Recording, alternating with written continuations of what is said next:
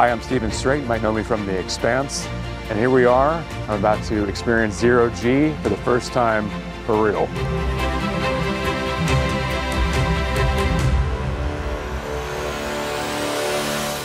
I can't even tell you how this surpassed all of my wildest expectations with what we were doing, and life-changing experience. Thank you so much for this. It just was absolutely wonderful. You're very welcome. Yeah. You flew like a natural. Fantastic. Pleasure to be with you. Welcome back to firm ground now. Thank you so much. Cheers, man. Cheers, brother. All right. Alex, so wonderful to meet you. Thanks for taking the time. Likewise. Yeah. Thanks for being here. Oh, my goodness. My pleasure. It's an honor to be here. How was microgravity the first time? It was life-changing. Like, there's no words to really verbalize the feel of it, I guess. Just the, you know, it felt like my brain was taking in a different law of physics from my own physiology. I mean, for you, I mean, who's, you know, been to space, and like, what is it like? What's the difference for being up, you know, actually out there and being on the flight? Well, being out there, of course, is in a total different environment. It's not only weightlessness, it's knowing that you're actually off the planet, that you know, that you're one of a few, sometimes only 3 people. When I was in space, there was a time when there was only 3 persons of our species in space, and the rest of it on that planet down there. You know, almost 8 billion down there, and that makes you think. Of course, you're in a vacuum. You have the radiation environment. You have the temperatures plus 130 degrees in the day side, minus 130. So it's a lot more than weightlessness. Sure. But that's a big part. Of course, of course. How amazing. And it's such an exciting time in space and space exploration for human beings. It feels like there's a new will. I mean, especially with Artemis and the moon and all these amazing things that are going on, that this new class is graduating here after 14 years of the last class. Well, what's it like for you to, as a veteran astronaut, to be with these new young astronauts that are coming up, and, you know, hopefully working with you and the rest of the ESA? Well, in one word, it's fantastic, right?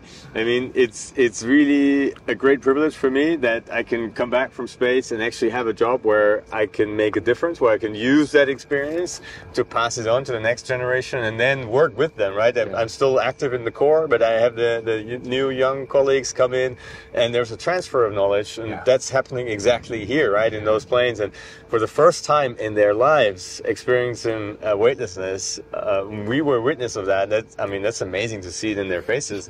And then to me, it's also great. I mean, it sort of reminds me of my missions to be in weightlessness again. And actually, one thought came up immediately that people usually forget down here on Earth is when you spend half a year in space, then the concept of gravity is a weird one. So you get used, and like overall, I was up there almost a year, right? Wow. You get used to the fact that stuff floats. And then you come back on the planet, and for the first time I realized what a strange concept that is, that all of a sudden objects are drawn towards an imaginary point below the floor. Right. Just like that. Right. You know, that's a weird concept. It should actually be like in space all the time. Right, for sure. And that transition coming home, I mean, what was that like, coming back after being up there for so long? I mean, it's a long time. That's again an experience that has multiple ways of impacting you, right? It's not just like the change in gravity. All that is already pretty tough, right? Yeah. You all of a sudden you have a re-entry. We had more than 6 Gs on re-entry. Like I was pushed down in the seat with more than 6 times my own body weight. Wow. And then you land on the ground, and all of a sudden, like, Earth's gravity has you back. You're used to half a year of lifting your arm without any force. And I was actually thinking, oh, somehow my spacesuit is trapped somewhere. I can't lift my arm, until I realized, oh, I just have to command it more, right? I have to actually activate my muscles more, and then it works.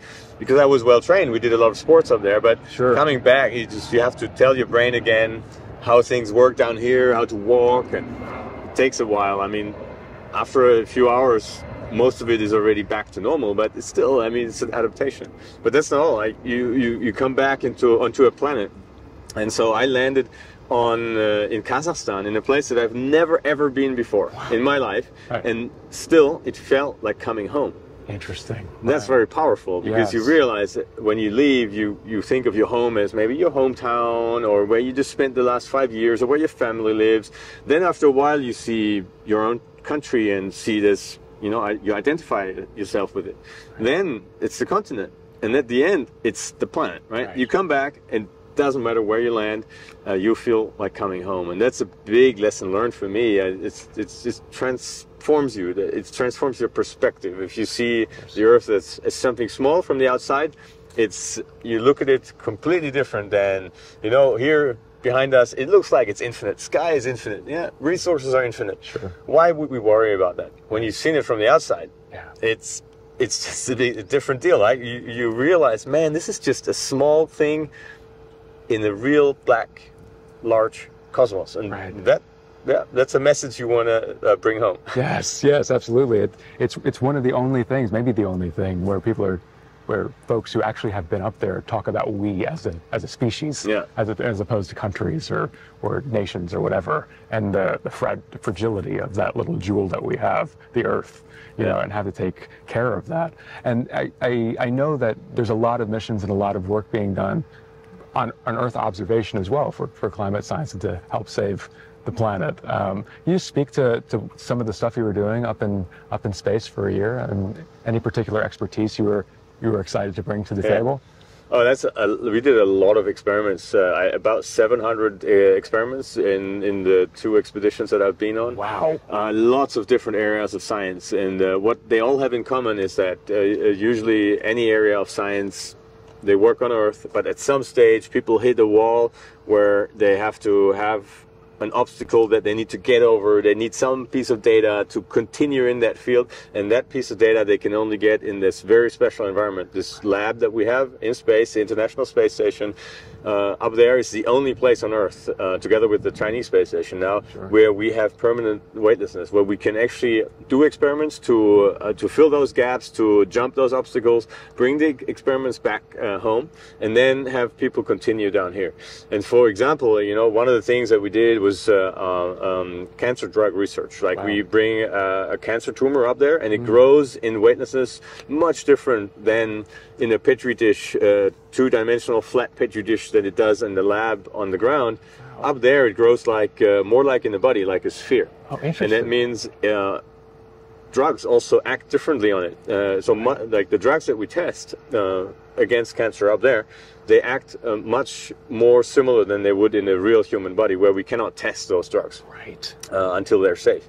And so that's just one of many reasons on why going to space is actually really, really important. Then after that, with the results, people down here continue until they hit the next obstacle. And that's the transformation that we do. Like we go forth and back with the scientists, thousands of scientists, all the time, and that's a great privilege for me as a scientist. I'm a geophysicist, so amazing. That is great to work with former colleagues and to get the scientific intuition again. It's a lot of fun to do that up on the space station. Incredible. And looking forward, is there something in particular that you're looking forward to in ESA's mission going forward? Yeah, you're already hinting it. I think it's the Artemis missions, of course. Going to the moon is going to be the next great adventure that lets us use all the experience that we gained on the International Space Station to go forward to the next big step, which is, you could call it our 8th continent, the moon, right? It's just a few days out, and it's there. We don't know it. We've just been there, planted a flag on a few missions, half a century back. Now it's the time, it's the second wave that we see in exploration, that we also saw in the exploration of other continents or Antarctica. The second wave is not about planting the flag. The second wave is about sustainability, about doing research there. And that's what we're going to do on the moon. That second wave is coming up, and it's an exciting time to be in the space program, because now all those missions that when I was a kid saw as science fiction, right? They're getting real now, and you know a lot about science fiction, right? So I think you must be as excited as I am that this is not just like in a Hollywood bunker, but this is actually real, and this is, to me, it's fantastic to be part of this program. Potentially, I have a chance to fly on one of those missions. Of course, my colleagues and I are hoping on that. Yeah. With the experience that we gained, it's not a bad chance. So maybe I'm going to be able to bring that perspective home to look at our planet, not just from 400 kilometers distance, but from the moon, where you can. And that's what my colleagues, the moonwalkers, told me about. Like Harrison Schmitt, for example. I talk with him once in a while, and they told me that if you're on the moon and you put your thumb up, and you cover the Earth, it's gone. Nice. And just let that thought sink into your brain. You're somewhere where you can cover your entire home planet with your thumb, and I think that's it's an even more powerful perspective to bring home. Yeah, the pale blue dot. Yeah. Right. Well, thank you so much for your time, man. Thank really you. Appreciate it. Thanks, and I'm glad you could experience this with us. It was an honor. It was an honor. Thank you. I can't even describe how amazing that experience was. It totally blew my mind. It was beyond all of my wildest expectations, and to actually feel zero-G in real life, what a trip. And then to see the actual plane doing it out the window, totally crazy. I mean, diving down, going straight up, and how the perception of all of these things change. If you want to see me later on this year at ESA's Open Day or ESA ESTEC in October, I'll see you there.